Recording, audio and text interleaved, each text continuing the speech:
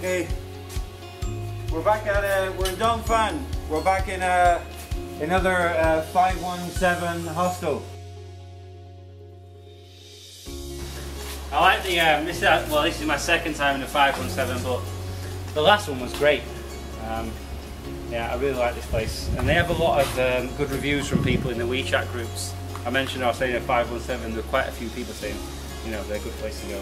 So if you come into China, look out for a 517. Are they China-wide, or is it a Hainan? No, it's just a Hainan thing. I think the original 517 was started by a girl in Haikou. She started the first 517, and then she linked up other hostels all around Hainan. Primarily, they developed cycling routes, so you know they're spaced. You know, probably about a good day's cycling from one another.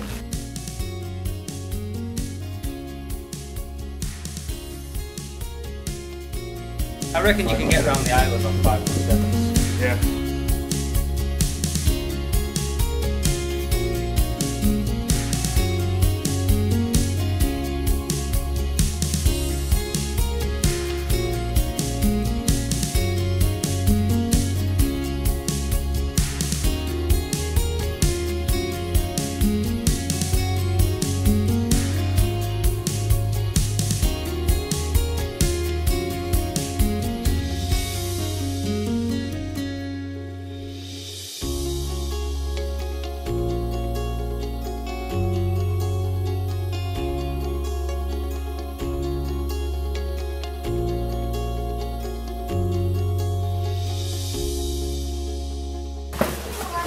I'm not actually a big coconut fan, but an ice cold coconut after half an hour on the beach in a tropical heat, you just can't beat it. The nicest thing in the world.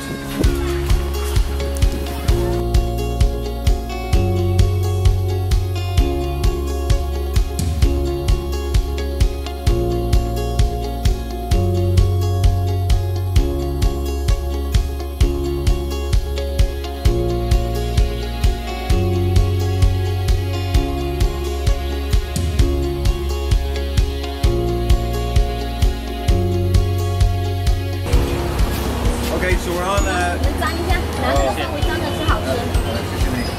on Long Lu in Dong Fang, and I think the Cantonese for this is suckling pork. Not really sure, but it's 90 yuan Yijing, so that's half a kg, which means that it's actually quite expensive. But it's famous here, and it's supposed to be really good. Just in the shop there, you can see the baby pigs in the back. So they bring them straight out fresh and kill them on site and then roast them over there. But, I'm looking forward to getting stuck into this. The sauce is there. I have no idea what the sauce is. It's like sweet chili, garlic. It's a little thick, but sweet. It's amazing. Come to Dong Fang, come and get the pig. Very good. But don't go looking for the little baby ones in the back. Yeah, have a look. I mean, apart from the two big pieces we've just ate, that's 90 yuan's worth, and it's quite a lot on there. I think it's well worth it.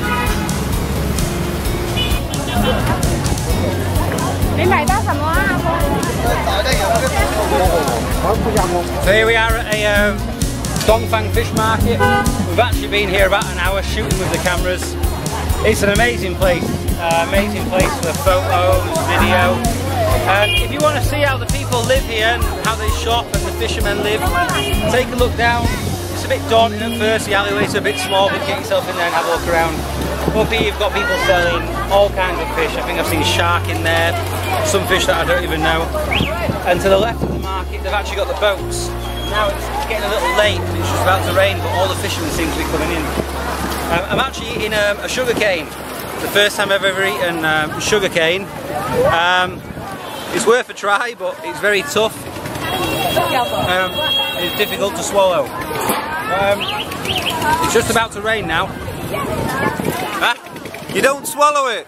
What do you mean you don't swallow it? I've been swallowing it! You don't swallow it? You don't swallow it. I thought you was joking.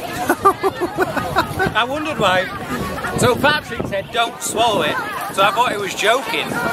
So I've eaten this much, and I've been swallowing it, and then the last couple of bites I have spat out because I was like, wow, how do you eat it?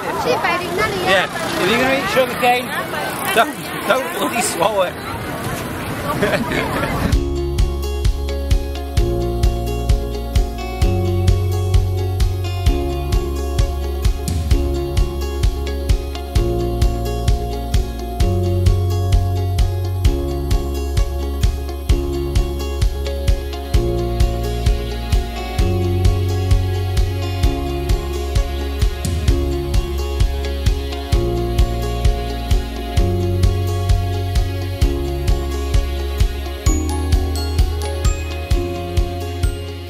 Okay, so we're gonna grab a salty pigeon here.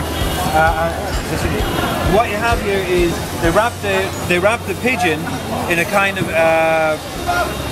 bacon paper, the kind of paper that you put into an oven, and they stick it then inside a bed of rock salt, and they'll put it on the wok, and they'll heat it maybe for about an hour, 2 hours, and they'll roast it. And actually, I've tried this with salty chicken, never tried the salty pigeon. I'm looking forward to this, I say it's going to be good. Salty pigeon and beer, great combination.